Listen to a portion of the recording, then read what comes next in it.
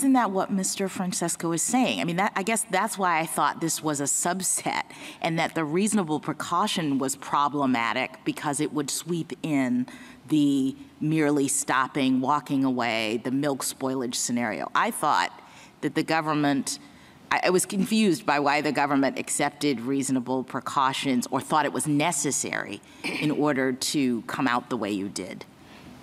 The reason we have used the reasonable precautions formula is not so much the words reasonable precautions, but rather the rest of the test, namely sudden cessation of work resulting in imminent and foreseeable harm. That's the part that we think is doing the work in eliminating. But why isn't that the milk scenario? I mean, I still feel like that could be inconsistent with some of our precedents. If you have a union that, without deliberately timing it, I thought the real problem, in some of our cases, in the molten metal case, was the sort of conspiratorial, deliberate timing of this to inflict maximum property damage. But it seems to me that imminent, problem to the product covers milk too. If you walk off and you know that the milk is going to spoil, why isn't reasonable precaution triggered in that case?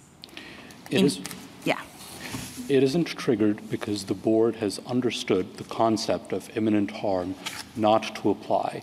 The milk is going to spoil either way if it's left there, whether or not the people leave. It's not caused by their sudden cessation of work. That's the first point.